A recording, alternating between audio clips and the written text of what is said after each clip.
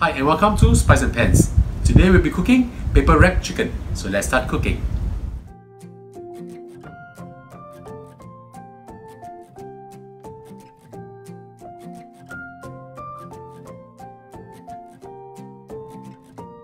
First we'll marinate the chicken. I have with me over here 2 pieces of thigh meat weighing 520 grams. I'm going to add in some white pepper.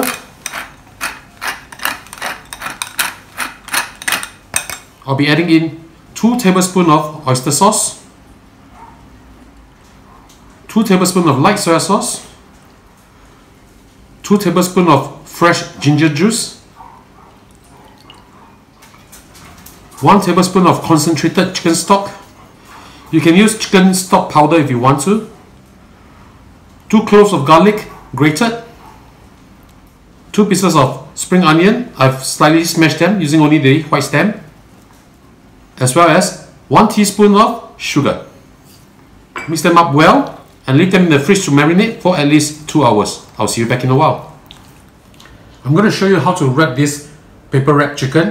What I have over here is a piece of baking paper about this size. So how are we going to wrap this? Place this down on a tray or on your tabletop. Take a piece of the chicken. Put in 1 or 2 pieces of a spring onion. From here we fold it up. Make sure you have a little bit of allowance over here because we need to fold this. So push the meat down a little bit. Make a line over here like this so it's easier to fold. Now we fold this over, just like this. Make a line over here too. Same thing for this side. Also, fold it over. Pack it as though you're just packing a parcel. After this is done, just turn it. Using your palm, press it down over here and push it down a little bit just to tighten this little parcel. Okay, fold it a little bit because we need to slot this inside this slot over here. So I'm just going to shorten this a little bit. Only use baking paper, don't use wax paper for this. After that, when you fold it in, just slot it inside this little envelope hole over here. And there you have it, a nice little parcel. Okay, I'll show you another one how we actually make this. Same thing, piece of paper, a piece of chicken, 1 or 2 pieces of the spring onion. Fold this side out. Make sure that you have some allowance over at the other side. If not, just push the chicken to the center. Make a line over here. Fold it. Make a line. This one, turn it over. Fold it. My art is not very good, so it's kind of ugly. But important thing is the taste, right? We're cooking over here. So same thing. Fold it. Using a palm, press it over here, at this edge over here, and push the chicken down. Securely tighten it, like this. And then we'll slot this end into this little hole over here. And that's how we do it. So I'll finish it up, and then I'll show you how I'm going to fry this little parcels of joy. We are going to deep fry our chicken now. Important thing is to heat up the oil. I'm using medium heat over here. Using a bamboo skewer, let's test whether the oil is hot enough or not. Put it in. If you see bubbles rising up, I don't know whether you can see it or not over there at this angle. I can actually see bubbles rising rapidly up. Okay, that means the oil is hot enough. Now the important thing is not to overcrowd the pot. I have 14 pieces over here, so I'm going to fry it in 2 batches. Make sure that the meat side is facing down. Right. Let it slowly cook its own sauce. This will take approximately 10 minutes or so.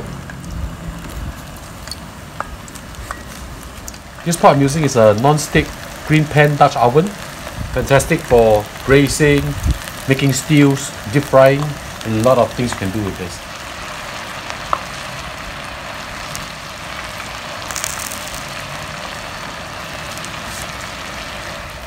This is smelling really good. Now remember, when you're doing deep frying or cooking in general, when you remove the item from the fridge, make sure that you rest them at room temperature before you cook them, just to make sure that they'll be cooked through.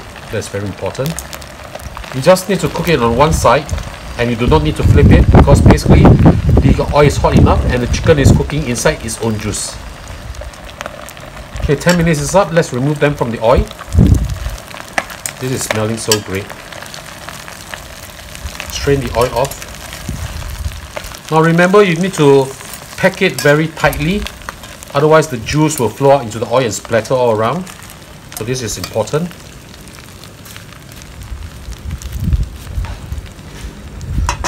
continue with the second batch. So our dish is done. Let's have a taste. I'm so excited. Open it up, open it up, open it up.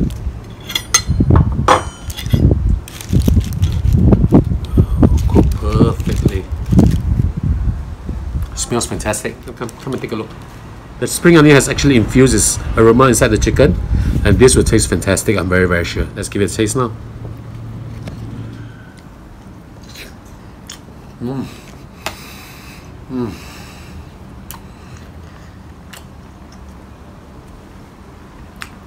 Fantastic. It's so flavorful. The ginger, the spring onions, the garlic.